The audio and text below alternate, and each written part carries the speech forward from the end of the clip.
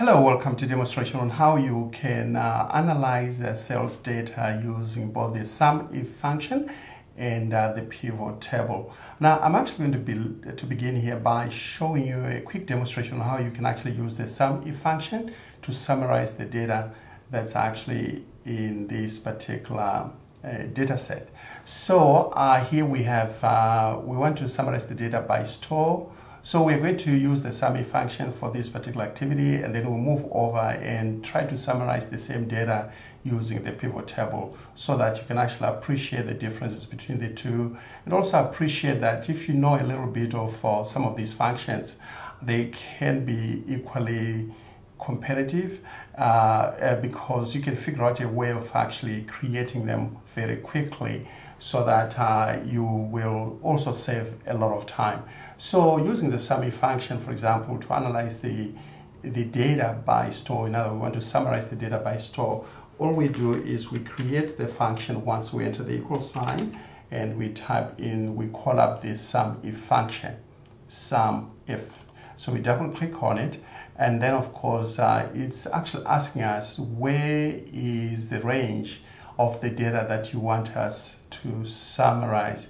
We know that it's actually store number. So then you click on the column later there so that you select the entire column. Then you use a comma, and then what is your criteria? So in other words, in this range, what you want to look for? You want to look for this value, right? Which is store number 1, comma, and then if that store value actually exists, what do you want to do? We want to add up all the values that are related to that particular value in this column, right? So the total weekly revenue should be added up, and then closing parentheses like that. Okay, so all we have to do is we create that formula once, because remember that when I was actually selecting columns, I was using the column letter so that I select everything in that particular column. So once I've done that, I can actually use the fill handle to copy the same formula downwards. So I have to create the formula only once. So I'm going to do the same again for the region cells. So equal sign SUMIF, double click on it, and where is the range where I'll be able to find the region codes? It's actually this column here, right? And then comma, and what is the criteria?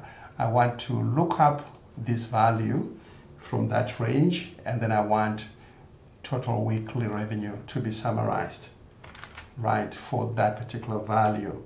And then we have done it for South region, and then all we do is we use our fill handle to copy. So we just create once, and then we copy the formula. Now moving on by month, we notice here it's only 3 months, October, November, December.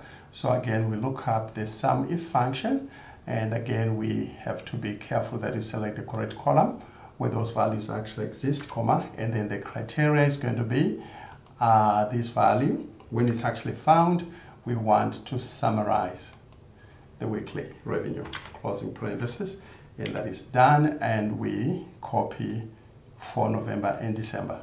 And then finally, by product, again, equal sign SUMIF, double click on it, and then again, in this case, it's item description, which is column E, and comma, and then the criteria is actually going to be the sales item, comma, and then of course we click on the total weekly revenue and closing parentheses, and we copy the same formula, right? So you can see we've actually been able to do this quite quickly, right? So even though we needed to understand how to activate the SUMIF function, right? But again, the method I was using involve a lot of shortcuts so that you can only create the formula once and then you just copy, right? So that's very, very key. However, there are times when people say, well, I'm not so familiar with the SUMIF function, that's too complicated for me. Now you can actually use the pivot table, right? So what we can do here to use the pivot table, all we have to do is we just go to insert, and then we click for pivot table, and then we select the table range. I've already prepared that so that we can really focus on things that really matter here. So what I want to do here is I want to create a pivot table for region and store summaries. Okay, so all I have to do is I select the sales region, but I also want the store to be one of the rows, so I want the stores to fall under those specific regions, and then all I want is the total weekly revenue. And before you know it, we've already done a summary, not only for the region but also for the store. And then all I have to do is just to make sure that we format the values so that they look right, and we go to number format. We want to be a number. I want a 1000 separator, and okay, and then that is actually formatted. Now we can go ahead and also do a summary by month. That we also did using the SUMIF function. So all we have to do here is we'll go for week ending. That's where the month is, and then total weekly revenue, and that is actually summarized, and we can go ahead and do the formatting of the values again, right, number and 1000 separator, 2 decimal places, and that should be about right. And then finally we actually do a quick summary of the product. We want to do a summary by product, so it's item description and the weekly, right, and then we do the formatting to make sure that the values are more presentable. We want a number, 1000 separator, and 2 decimal places. All right, so again here we can see that we've actually done exactly the same kind of activity that we did with the SUMIF. Even though the SUMIF, we're not actually adding up the overall totals anyway, but the numbers actually match each other exactly.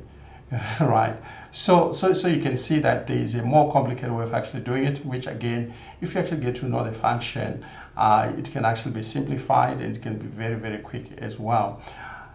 Now, however, you will notice that the pivot table functionality is actually more advanced in that when we are actually here, we are able to do a variety of things. Let's say, for example, we want to do further analysis of our products, maybe in a month, right? And so we can actually add in, let's say, for example, we want to analyze, we want to filter this data by the store number, let's say store number. So all you do is you point a store number and drag it into the filters box here. And then this will actually show up. And all we have to do is we can click on the list arrow there, and you can say, okay, we want sales by month for store number 6, like that. And then it will just pull out information that is only relevant to store number 6, right? Okay, and store number 8, okay, and it will give us that type of information. Then of course, if you feel like we didn't want to use that filter anymore, right, we can always remove it, right? And then maybe we can say we want to filter by region, right? Once again, we're actually able to click on the list arrow and say we just want the north sales by month, and there you have it.